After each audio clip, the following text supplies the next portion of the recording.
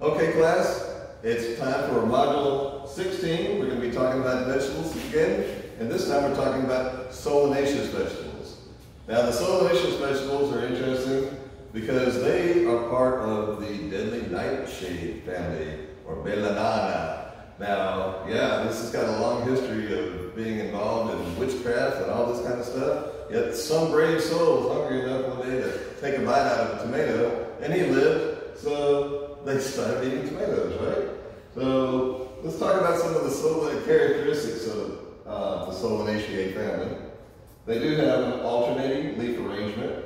So as you go up the stem, there's going to be one and then another as it goes up. They have the vegetative parts contain alkaloids. Now this is where the problem comes in with them being poisonous, because these alkaloids are chemical compounds, and some of them are like nicotine and caffeine, which, you know, they can maybe give you a little rise in your mood, but they can also kill you if you take too much of them. Now, most solanaceous plants have solenoid, which is the main product. Tomatoes have a thing called tomatine, which is not quite as deadly, but it can make you sick, and some people who have immune problems should not eat tomatoes. So that's an interesting thing to know. The flowers, they can be solitary or clustered, and their petals are always in groups of 5. The petals and sepals are fused to make one unit, and the fruit is a berry or capsule. And a berry is simply a fleshy fruit with many seeds, derived from a single ovary of an individual flower. So think of a tomato, it's definitely a capsule. You cut it open and there's many seeds inside there. Some common solanaceous vegetables include the eggplants. We have a few different kinds here. Again, the varieties, it's interesting how they selected over the years to come up with a similar plant that makes different kinds of fruit. Then you have your peppers, your tomatoes, and again, tomatoes come in all different sizes and color, and the peppers as well. It's good to know, as Dr. Joe mentioned before, it's good to know what to expect to find when these plants are ready, so you know when to pick them. Because some of these, you know, if you've got a purple bell pepper, you want to make sure you pick it when it's purple. And you know that it turns purple, that it's what it's supposed to do, right? So an interesting thing about potatoes is that while we eat the fruit with these with the peppers and the eggplant, we're actually eating the modified stems of the potato. Now, potatoes grow underground, so they're blocked from the light. So the solenoids that we're talking about don't develop on the ground without that light. But if you ever see a potato that's grown too close to the surface and it's got sun, it'll actually turn green. Now the green part of that potato does contain those solenoids, and you should not eat it. So you should always cut away the green portion of the potato if you see it. The growing conditions, this is a warm season crop. So all of these things like to be grown from after it warms up in the spring through the fall. The seeds will germinate as low as 60 degrees, so that makes it a bit easier for us to start them early before it's time to put them out. We usually want to start them inside. The optimal temperature is about 65 to 85 degrees. We do transplant these plants into the garden. We do the tomatoes, eggplants, and peppers. They do much better as transplants. But with potatoes, you actually go ahead and plant the vegetative part of that potato in the ground, and that's what you use as its seed, the actual potato itself.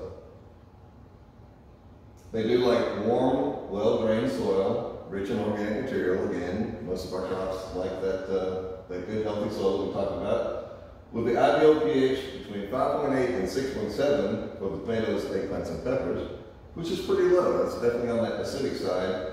But for potatoes, they like it really acidic, down 4.8 or 5.4. So you can see that's a lot different. Our native soil around here tends to be closer to 7. So very often we do need to add those amendments to bring it down for that. And also growing in containers is a good thing for these, because then we have better control over that pH. The sunlight, they do need 6 to 8 hours minimum of direct sunlight. You can try to grow these things in the shade, you're just not going to get very good results. You know? They need that energy to produce these offspring. You can do your soil test for the pH again, and also for the soil fertility recommendations. Like I said before, there's a lot of nutrients in our soils. We don't need to keep adding things that are already there.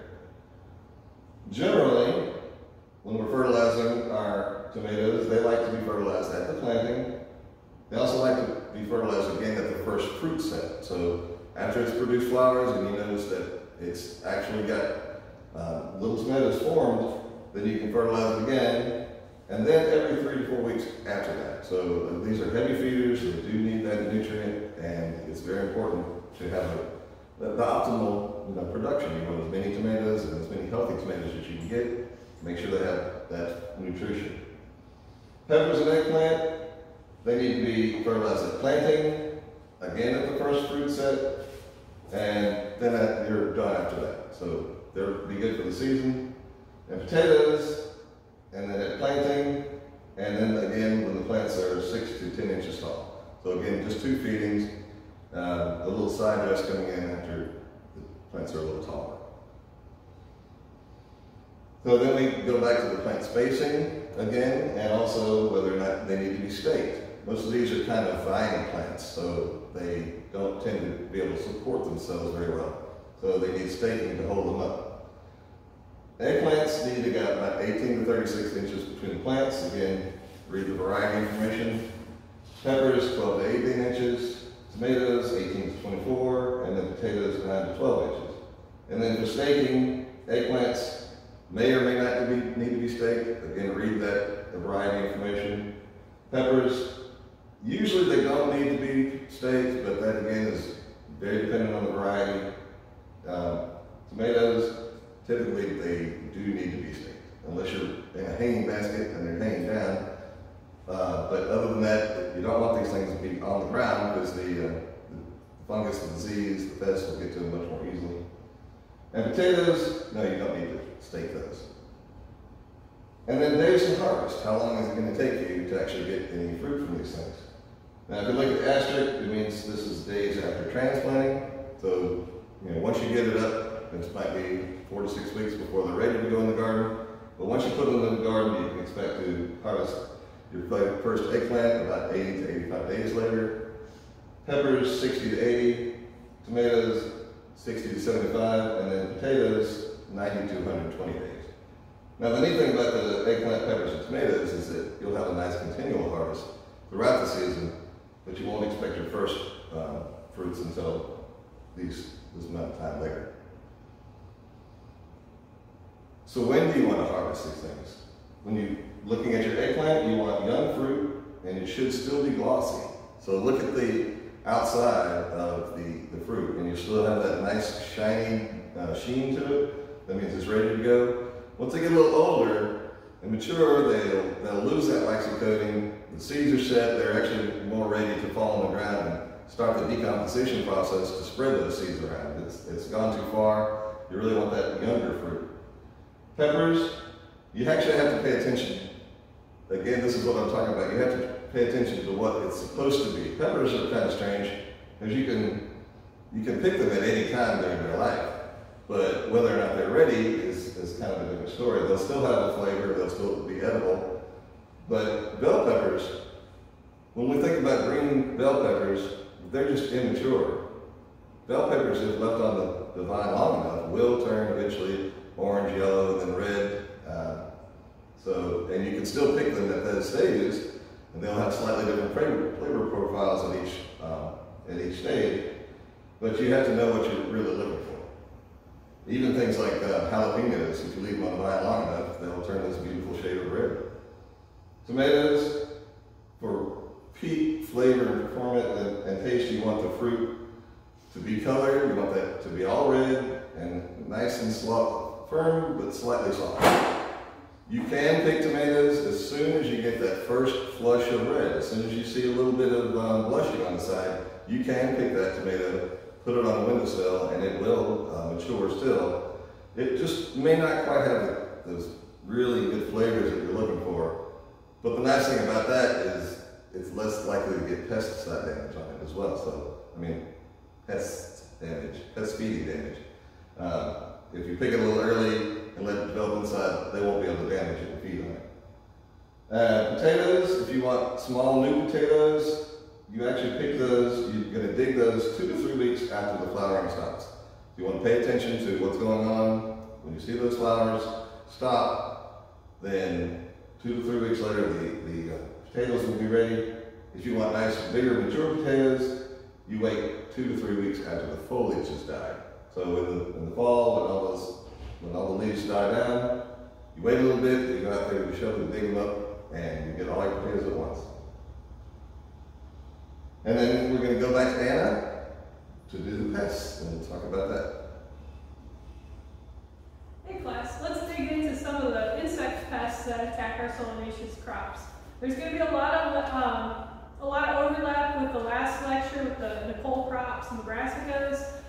Some of these things like just about everything. They're generalist feeders, so you're going to see them pop up in different parts of your garden and on many of your crops. So first and foremost, our good friends the aphids, they're back.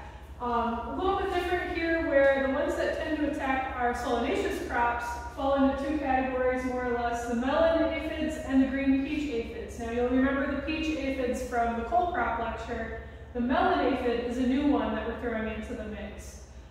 They are feeding on the underside of the leaves generally, or sometimes they're in almost like the crown or the tender new growth of our solanaceous crops. That's generally where we tend to see them.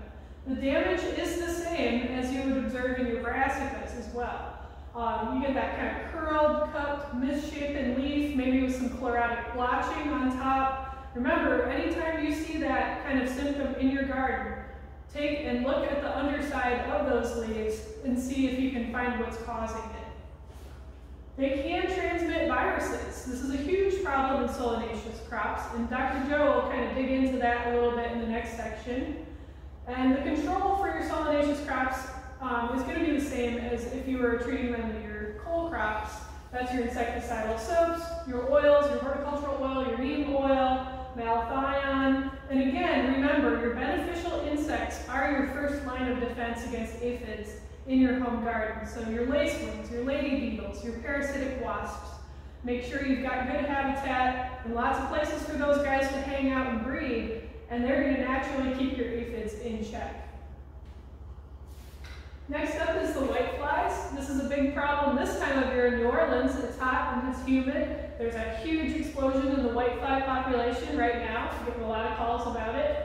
There's a few different kinds. The greenhouse whitefly is a very common one. They're very, very, very small. So when we're saying flies, these are not the size of house flies. They're very, very, very small, almost like an aphid size. But when you move your plants, they tend to fly up in a cloud all around you and in your face. Very annoying.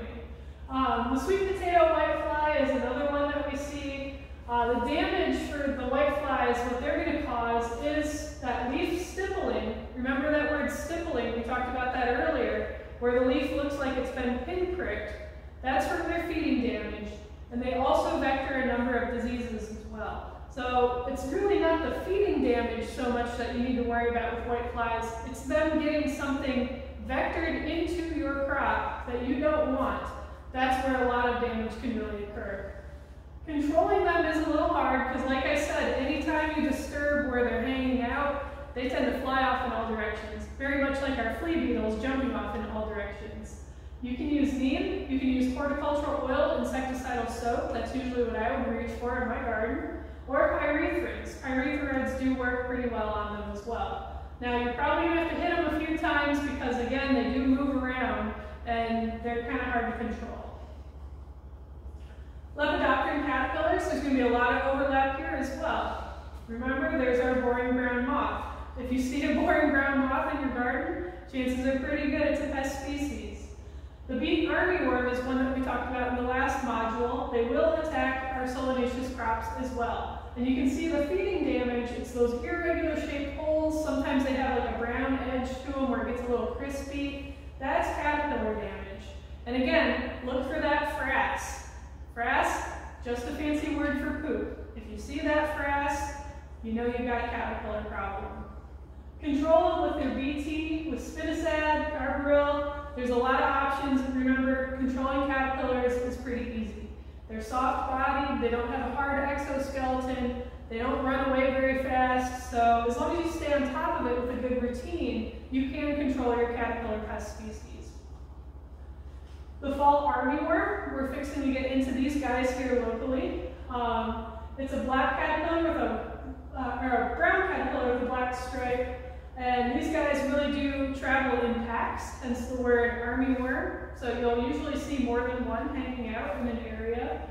The moth is a brown moth. They do eat the leaves, but the thing about armyworms is they will also attack and gouge the fruits of your solanaceous crops as well. A lot of times we'll get calls with a picture of a tomato or an eggplant or a pepper that looks like this, and people wonder, well, is it rats or squirrels or birds? What's eating my crops? And oftentimes it's an armyworm. They will nibble like that on the fruit. Control them like you would your other caterpillar species. Lots of options there as well. This guy is a really cool guy, the tomato and tobacco hornworm. Now, a lot of people don't realize that we've got actually two species of hornworms that go after our solanaceous crops.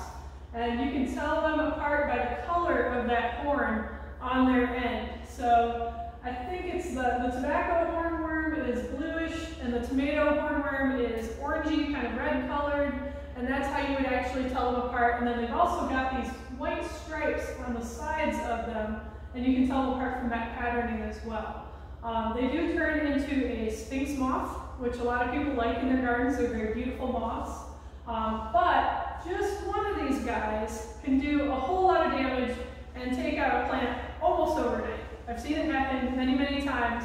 You walk outside in the morning and you're like, what the heck happened? And sure enough, you've got a 4-inch long, very fat caterpillar that had a buffet in your garden overnight and did a lot of damage. So these guys, you can pick them off to control them.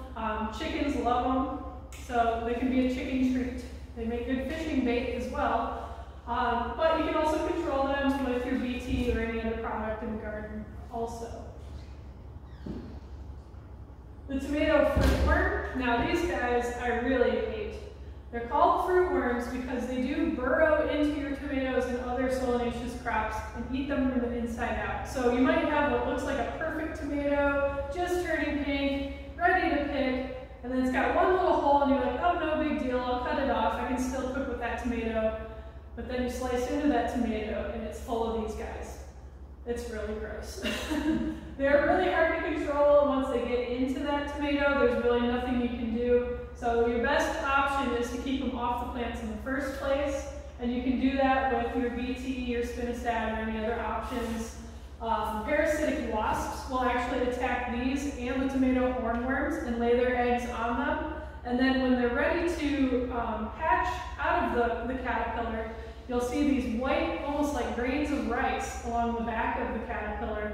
And those are actually the cocoons of the wasp, kind of popping out of the caterpillar. It's gross. But if you see that in your garden, leave it, because each and every one of those wasps is going to go and lay its eggs on more caterpillars and naturally control your caterpillars.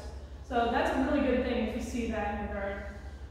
You can see the damage from the fruitworm, usually in the base of the fruit or around the stem. That's why a lot of people miss it until it's too late. Tunneling is evident because the cavity will be kind of full of frass or poop. They're in there pooping, it's gross. And then the fruit will kind of rot as the worm works its way through as well, especially in hot, humid weather. So you go to pick that tomato that looks ripe, it's basically mush, and that's fruitworm damage. So hemipterans. Now hemipterans really, really love our solanaceous crops. They evolved to host and feed on these things. In the wild, they'd be on our nightshades, our ground cherries, a lot of native plants in the solanaceous family. And like I said, just about anything will go after your tomatoes, your peppers, your eggplants. We've got the brown stink bug. We've got the southern green stink bug is a huge problem here locally. The brown marmorated stink bug. And we all know what a stink bug looks like. We've all seen these guys. And then when you mess with them, they have that odor. That's a stink bug. The damage, it's often these misshapen fruits with a lot of little pock marks. And those pock marks turn a different color, usually yellow or a darker color green if it's a younger tomato.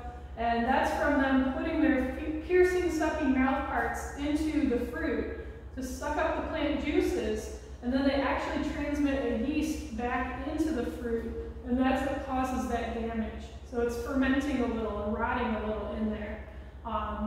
Really hard to control these guys as well. Hand removal in a home garden is a good strategy. Again, that's where I'm using my cup full of soapy water every morning. I'm knocking them into there, they drown. It's very satisfying.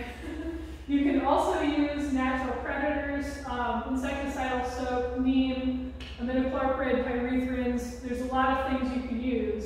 But once the adults are actually formed and they have that exoskeleton, they're very, very fast as well. Imidacloprid and kaolin clay are kind of your best bets. So once they do mature, a lot of our kind of go-to insecticides are no longer as effective as when they were nymphs.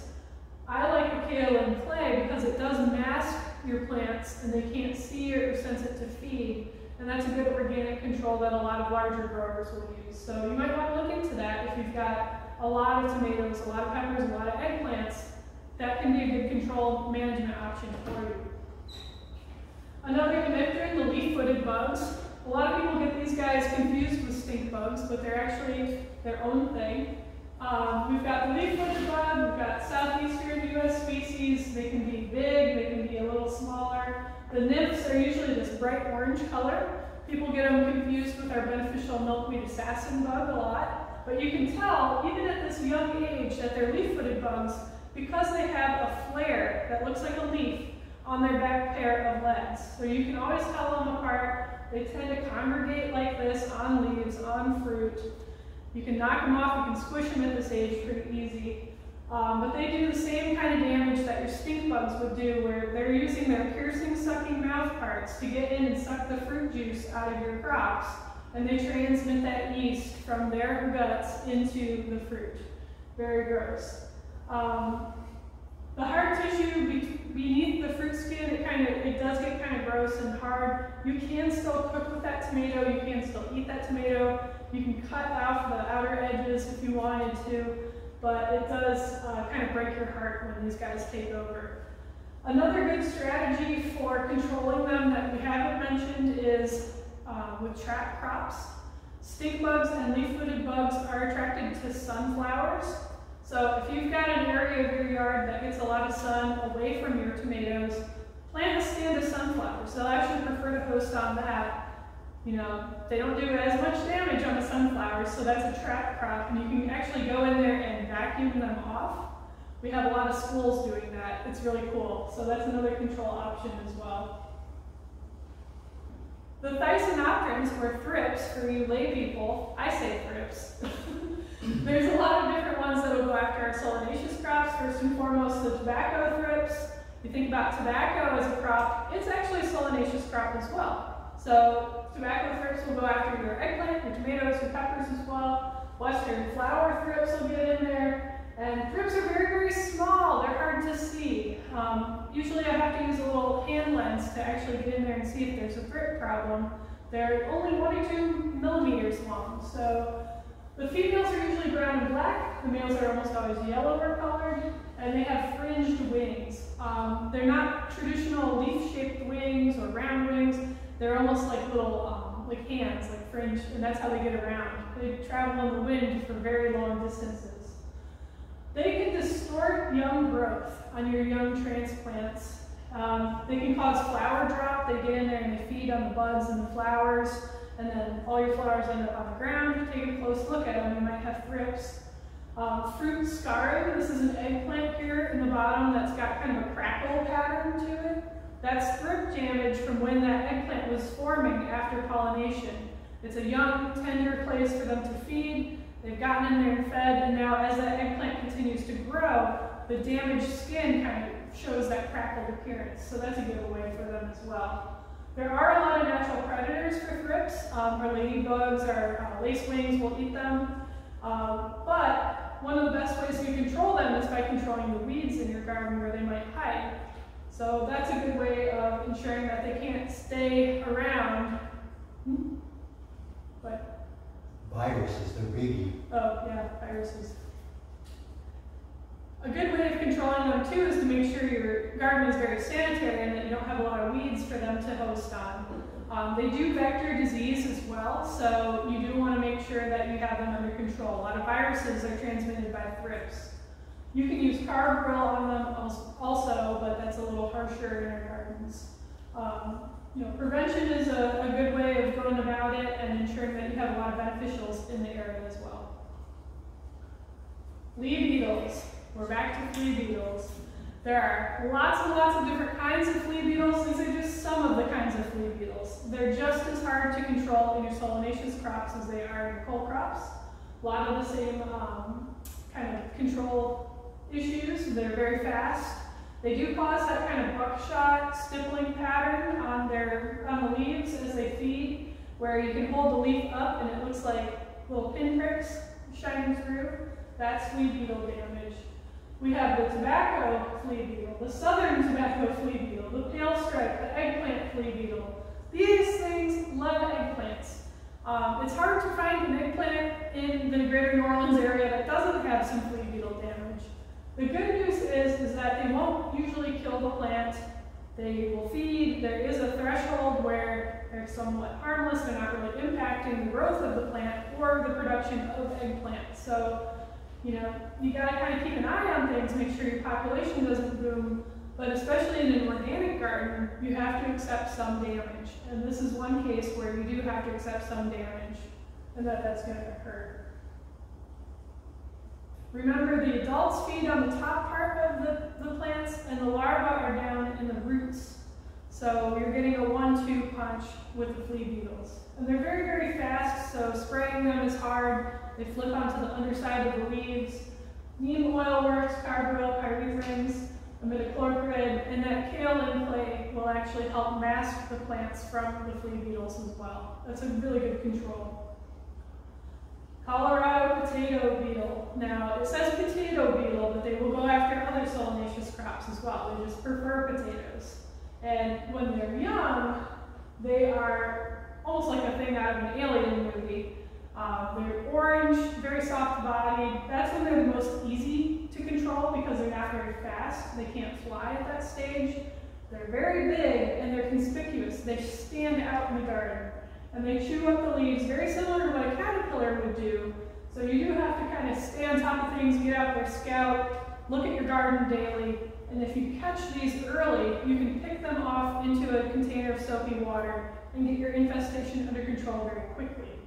The adult beetle is kind of pretty to look at. It's this sort of black and orange or black and yellow striped pattern. It is a true coleopteran. It's a beetle. 5 lines on each side with light tan lines in between.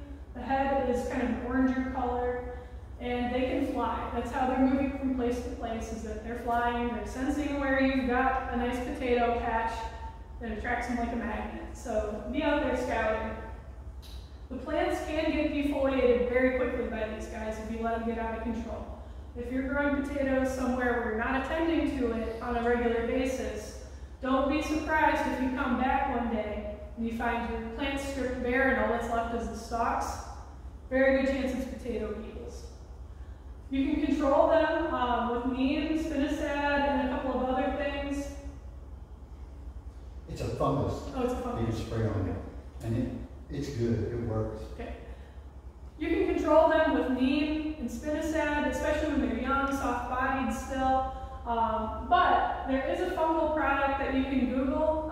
That's this one right here. I'm not going to try to pronounce it, but you can look into that product. It's a fungus that will attack the beetle, and it's a good natural control method.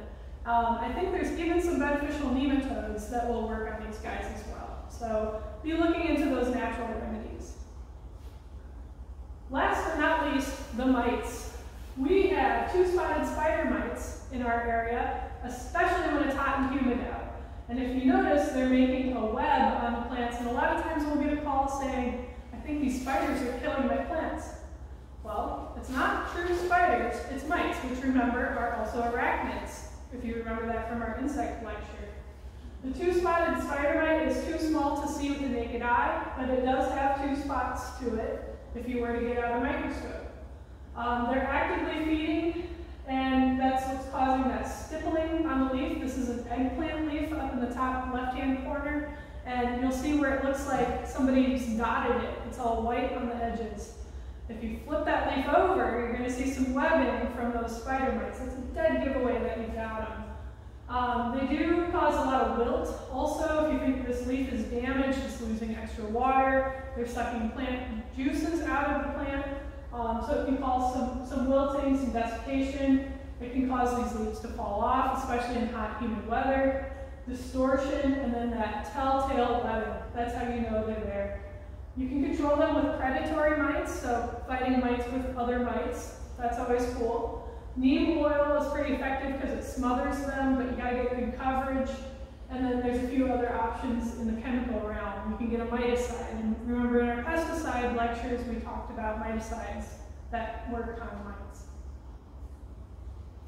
And with that, Dr. Joe's going to talk to you about diseases. Thanks, Anna. Great job. Chris, good job. Now people know how to grow them. They know a few of the insects they got to watch out for. So what I'm going to do is tell you about some of the more common diseases. Now I'm going to put this slide up here, not to scare you off from growing the solanaceous crops, but just to let you know that there are some things that we have to be looking out for. For instance, the American Phytopathological Society, this is just for tomatoes, they list 13 bacterial diseases that you have to watch out for in the U.S., 3 phytoplasma diseases, 33 different fungal diseases that can attack just tomatoes we're talking about right now, 20 viral diseases, 6 viroid diseases, and even 4 different nematodes that will attack your tomatoes. So, I put this up here to let you know, there's a lot of things that like your tomatoes besides you. And we're going to only highlight some of the more common ones that you're probably going to run into in your garden. And just to give you an idea, once again, identify. Know what you're dealing with before you try to control it. Or go ahead and get some resistant varieties to eliminate some of the possibilities. So keep that in mind as we go through these different diseases that you may see, hopefully not very often, in your garden. The first one is some early blight disease. Now this one, again, it's a fungal disease. It attacks tomatoes and potatoes. And as you can see, like with the alternaria that we had earlier on the last one, when we had talked about alternaria leaf spot, well, early blight is also caused by the fungal disease, the fungus alternaria. There's the tomato one, alternaria solanaceous, and the one that attacks potatoes, alternaria alternata. And you have those concentric rings showing up again on your leaves. They can also attack the fruit and the stems, but that concentric ring pattern surrounded by the yellow halo, that's pretty emblematic of what the early blight will do to your plants. So, you see that? Don't automatically assume it's early blight, but it's narrowing it down for you. And so you can go ahead and then start trying to identify a little bit further. And the best way to control early blight is to plant resistant varieties. Now, there are some varieties out there, and they're making improvements on developing more resistant varieties to early blight, but that's one good way to avoid early blight problems is to grow resistant varieties. Now, if you're growing some that aren't resistant, mancozeb and chlorothalonil are 2 chemical products that will help to protect your plants from early blight infection. Another common disease, go from early blight to late blight. Now, this is one that has been, for years, historically, has been blamed for the Irish potato famine that resulted in a lot of people from Ireland migrating to other countries, especially the U.S. And late blight occurs later in the season. It does affect tomato and potato. Now, this is once again, we talked to you about, the different disease names. We have early blight and we have late blight. So you think those two are kind of related to each other. As we saw earlier, early blight is caused by a fungus, alternaria. Late blight is also caused by a fungus, but it's not even close to being alternaria. It's Phytophthora infestans. And of course, nowadays, these Phytophthora, Pythium, things like that, they are called fungal-like organisms or water molds. They used to be, definitely they call them fungus. Now they say, we're not so sure that they're a true fungus. We would call them fungal-like. I'm going to call that a fungus. Late blight is called by the fungus Phytophthora infestans. It appears on all the above ground parts of the plant.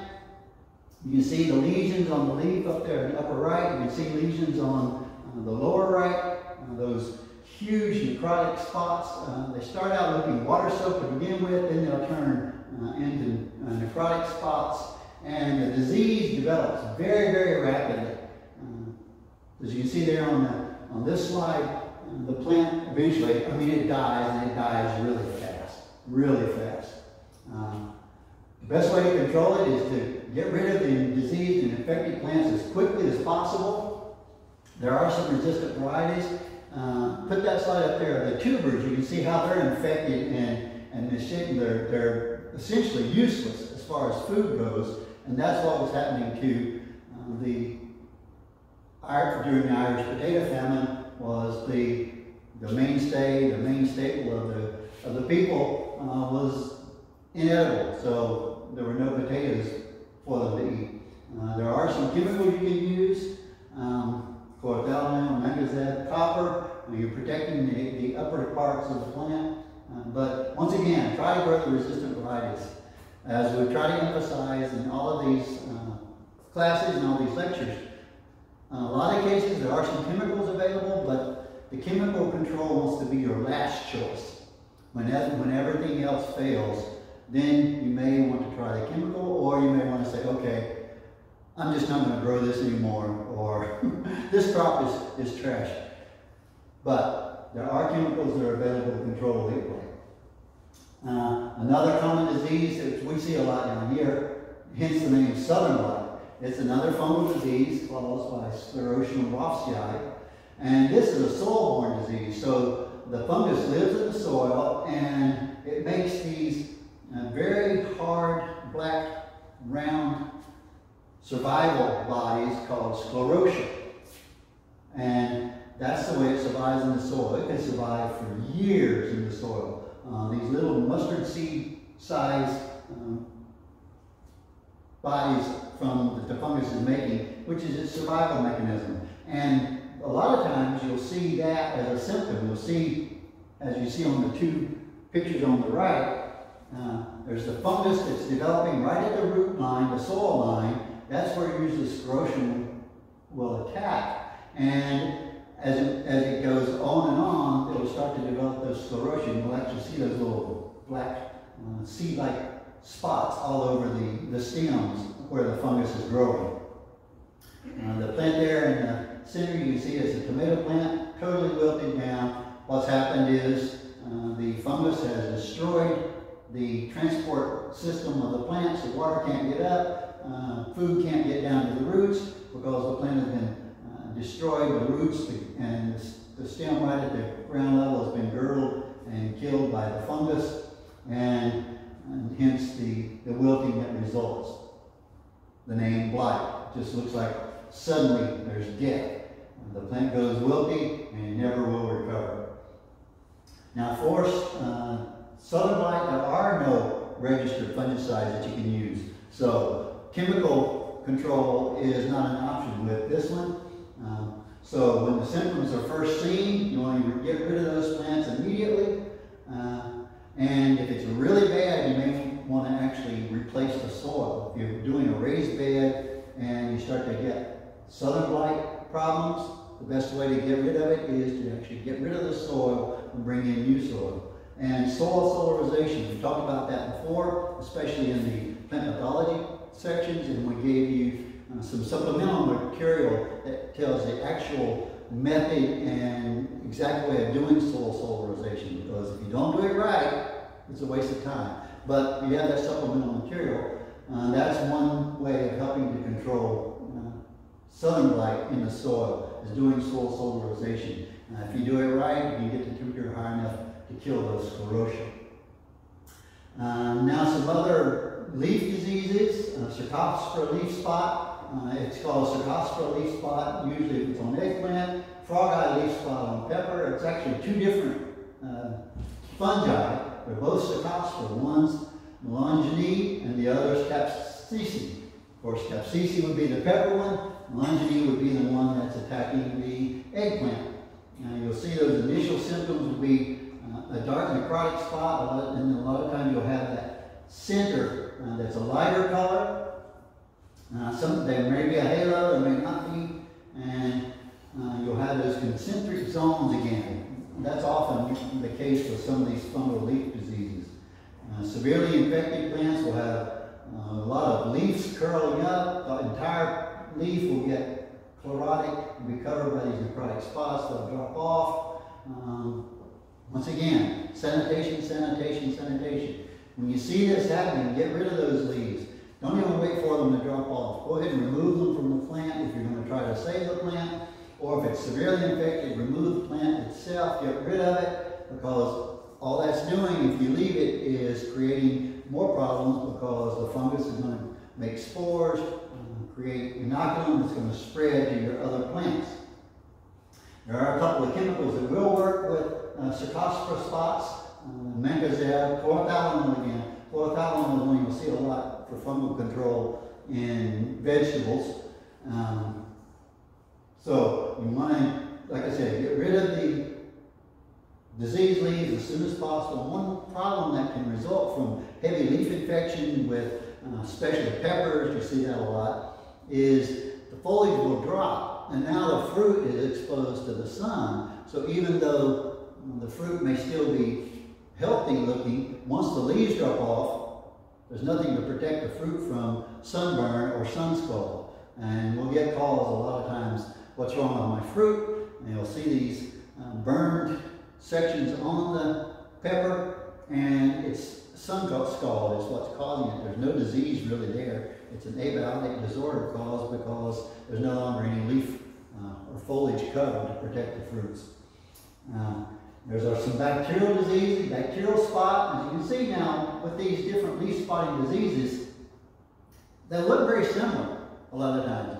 It's a dark spot, necrotic lesion with yellow halos around it. Fungus will do it. Bacteria will do it. Even viruses will cause this symptom sometimes. So once again, you want to make sure you identify what the problem is before you try to take care of it, so that you don't waste your time and your energy, and that you get good results. The bacterial leaf spot is caused by bacterium xanthomonas, and it's a seed-borne bacterium. It affects tomatoes and pepper. So one good control is use certified disease-free seed. That's one way you're going to control this disease. You're starting clean. Start clean, stay clean. There are some resistant varieties that are available.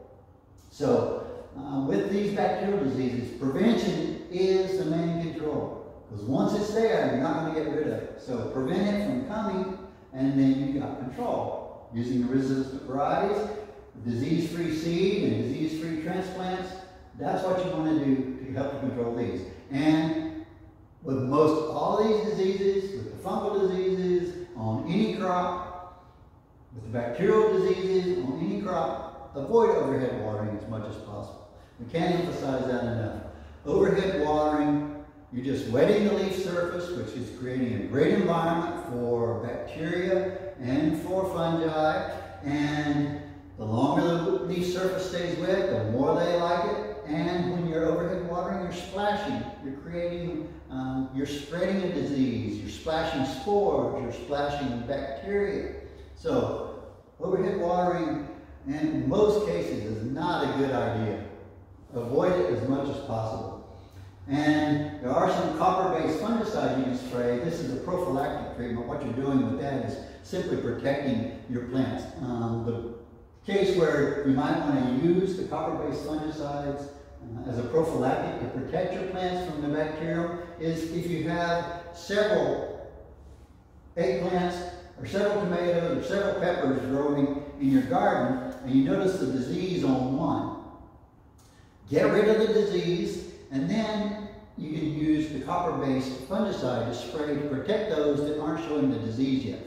They may have it, they may not, and that's where you're using it, like I said, prophylactically. to prevent disease infection. You know that it's there, you know the disease pressure is there because you had a diseased plant. You got rid of that diseased plant, but now to protect the others, you might want to use those copper sprays. Southern bacterial wilt, that's another bacterial disease which infects all of the solanaceous crops. Tomato, pepper, eggplant, potato, all of them can be infected by Ralstonia solanacearum. That's a bacterium that is soil-borne bacterium, and it is pretty devastating once your plants get it. You can see on the slides the pictures there, and this is going to be the case with almost any plant. If you cut the stem open and there's discoloration in it, 99 out of 100 times it's got a disease. The inside of a plant stem should be nice and white or a very light green color, no dark discoloration. If you have dark discoloration, then you most likely got a disease. In this case, it's the southern bacterial wilt that we're showing up here, and that will plug up all the transport mechanisms in the plant, and then you'll get the heavy wilting as you see right there. Sometimes your plants will actually, in the evening or early morning, they will look like normal. They will be very turgid with their leaves up in the air, and as soon as the sun comes up and they start to have a higher demand for water, they will wilt. And no matter how much the soil is wet, they just won't recover. And that's in this case, a bacterial infection, southern bacterial wilt. And the plants will wilt and die very rapidly if they have southern bacterial infection. And as I said, it's a soil-borne bacterium, so once it's in the soil, it's hard to get rid of. So try to avoid it as much as possible. If you have diseased plants, get rid of them as quickly as possible. Try to get the root system out as well. Don't just cut the plant off and get rid of it. Try to get as much of those roots and get rid of those because it's actually in the roots. You want to get rid of everything that you can to help you clean the soil up. Soil sterilization, again, is going to work. There are no resistant varieties to southern bacterial wilt. However, there are some resistant rootstocks. Once again, going back to the plant pathology lecture, we talked about doing grafting as a way of controlling disease, breaking the disease cycle. With southern bacterial wilt, there are some resistant rootstocks available that you can graft your top onto. So you have a resistant root, and even though the top is susceptible, as Mary Ellen mentioned, when you plant those, if you're doing grafting, you want to make sure you don't plant the graft below the soil line. If you do, you just defeated the purpose. But grafting, using grafted plants on resistant rootstock is one way to be able to grow the crops in soil that has this bacterium in it. And there are no registered pesticides to use to prevent southern bacterial wilt. Now there are some fruit problems that are very common. This one, if you've ever grown eggplant, you've probably seen this one. And I know I grow them even when I'm doing things to protect it. It seems to always show up sometime. Probably because I slept in late and missed a treatment or something to prevent it. But the Phomopsis fruit rot, Phomopsis blight. This is primarily a disease on eggplants. It affects all the above ground parts of the plant. As you can see here, we have a stem. It's heavily infected. All those necrotic lesions, that's caused by the fungi Phomopsis vexans. You can see over here why it's called a blight or a wilt. The plant is totally gone because of this infection. You can see it on the leaves. This is where I see it and where I hate it most of, is when I see it on my eggplant fruit. That is very, very, very symptomatic of what the Phomopsis fruit rot looks like on the eggplant. You see, once again, there's some concentric circles there. It's brown, sunken lesions. And once you see that, you want to get rid of those diseased portions as soon as you possibly can, because the Phomopsis will persist in seed. So one of the control mechanisms is using certified disease-free seed. It can overwinter in plant residue in the soil, and when it's on that plant residue, when it's on the fruit, when it's on the leaves, when it's on the stems, as it matures, it starts to sporulate. So those spores are easily spread by splashing water. Again, avoid overhead irrigation. What you're doing is splashing and spreading problems around.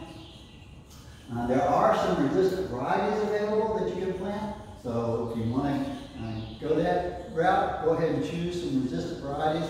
Once again, as we told you, seed catalogs are really, really good about listing what diseases the varieties are selling are resistant to. So that will be in the seed catalog. So that's where you can find out whether the variety you're interested in is resistant to the Phomopsis fruit rot. And then there are some fungicides available, the mancozeb and copper are once again effective against Phomopsis fruit rot and Phomopsis blight. Anthracnose fruit rot, again, this is attacking the parts that we're interested in getting and eating, the fruits. That affects pepper, tomato, eggplant, and potato. Now this is one which is really interesting because it's affecting everything that we want to eat. And as Chris told you earlier, tomato, eggplant, and pepper, we're after the fruits.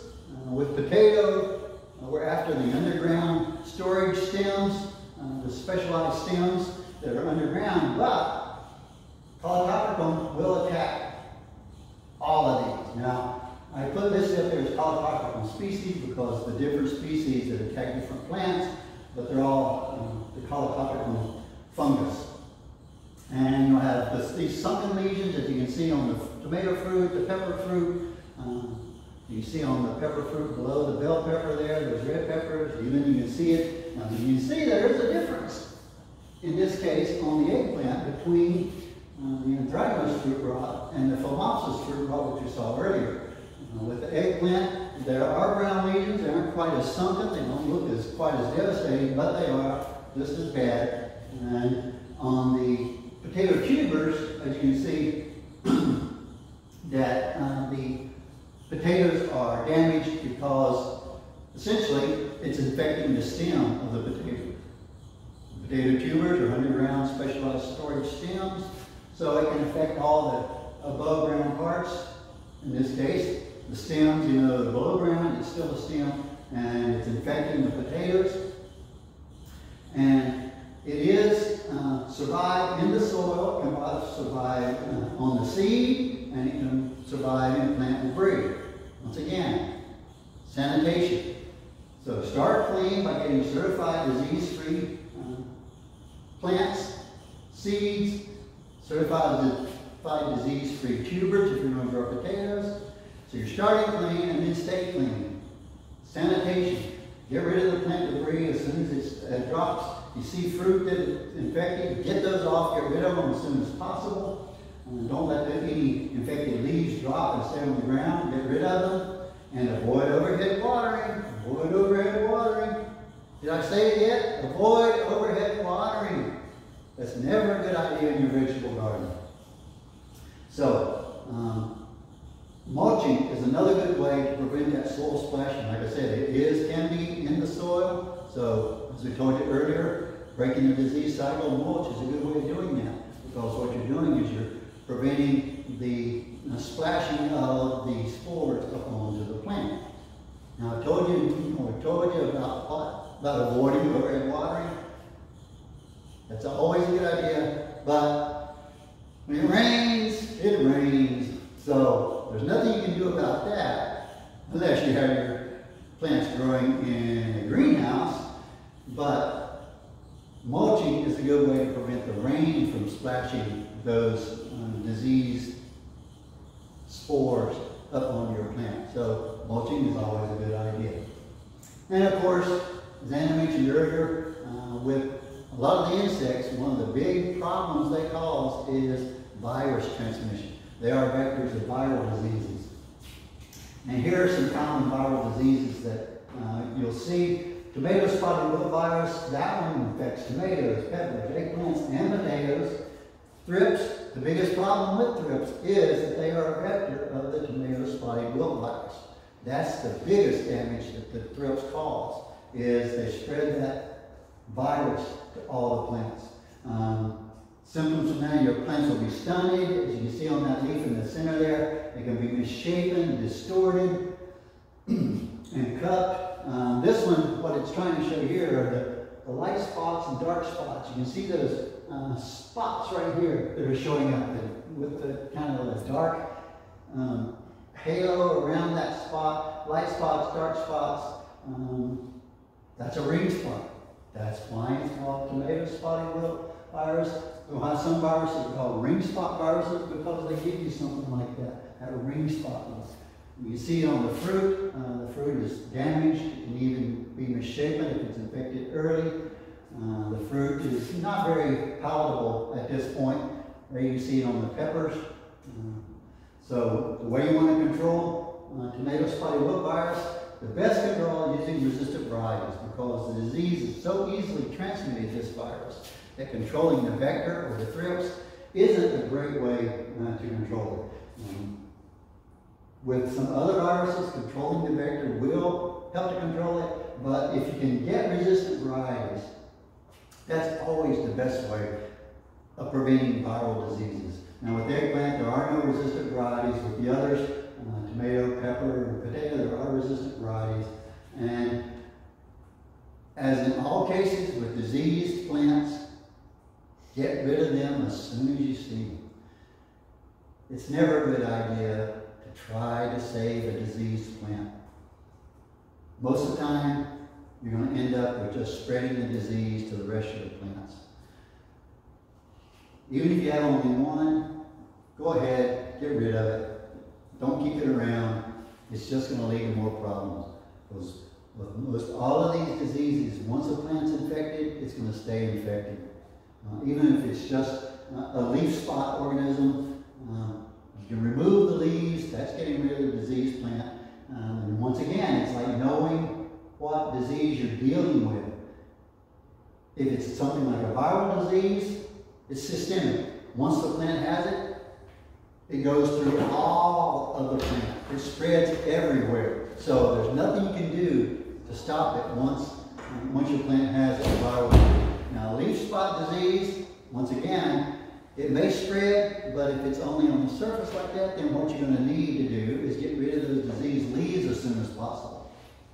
Viruses, once the plant's got it, it's got it. Get rid of the plant. Here's another virus, the tomato yellow leaf curl virus. Again, it affects tomato, pepper, eggplant, and potato. Now this one is vectored by whiteflies.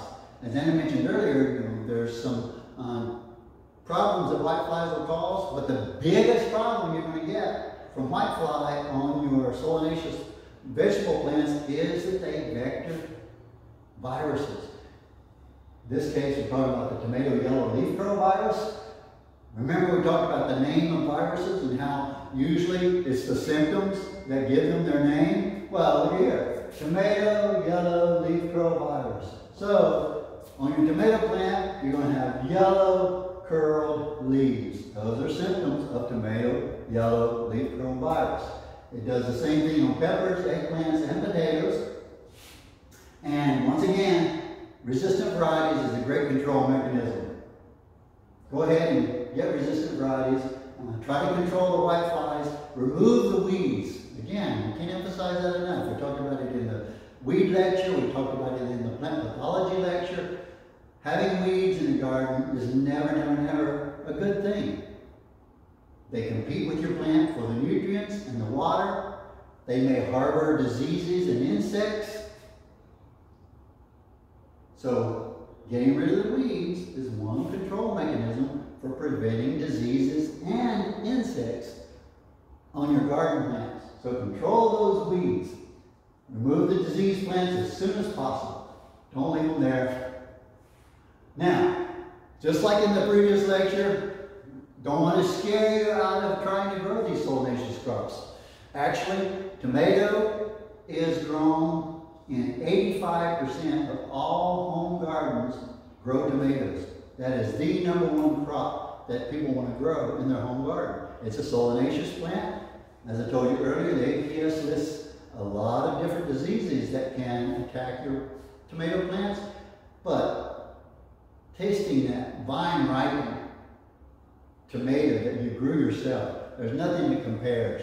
And you can get this from your garden. Beautiful tomatoes, these are the red ones, or in this case, some of the heirlooms.